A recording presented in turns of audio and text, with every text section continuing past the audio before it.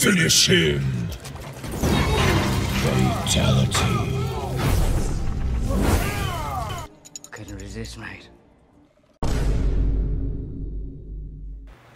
Hello world. I saw this post on Facebook and it says, "The New Age Deception. Achieving Christ consciousness or becoming enlightened and at one with the God self is another of Satan's sophisticated lies. Neither is the higher self God. It too is an illusion and a seductive device Satan uses to get New Age believers more enmeshed in bondage. Jesus is not consciousness, he's God." And I would like to echo this sentiment because my aunt, she's been kind of getting into this whole New Age stuff, and she once shared this book with me once I first arrived here in Rome. And it had something to do with becoming your own God through the Holy Spirit. And it was so messed up. And I told her after reading just the first chapter, I didn't feel good. But then I read all the way up to the third chapter and I was like, Imo, I would burn this book. This book is not of the Holy Spirit. This is a very demonic book.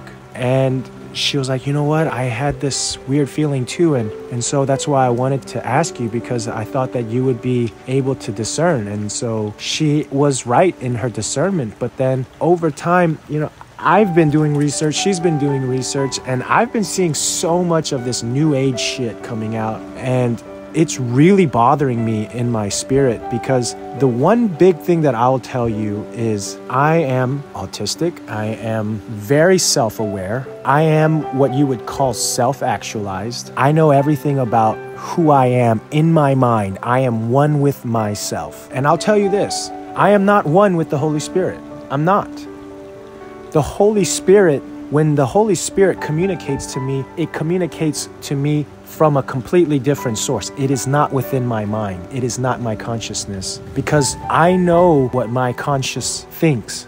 And when the Holy Spirit tells me things, it is completely contrary to what is in my mind sometimes.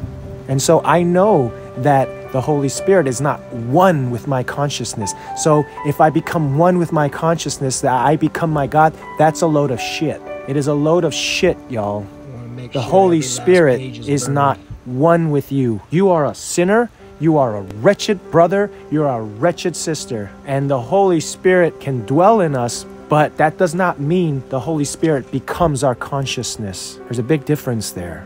So I wanted to warn the world about this. And please, ask the Holy Spirit for a discerning heart, a discerning mind, and a discerning spirit, so that you may be one with the Holy Spirit with a discerning mind. But your mind is not one with the Holy Spirit. Your consciousness does not become God. You are not God. Jesus is God, and he's coming back soon. Wake up. Wake up, guys. The Faceless Prophet out. If he were telling the truth, he wouldn't have told us. Unless, of course, he knew you wouldn't believe the truth, even if he told us. Finish him. Fatality.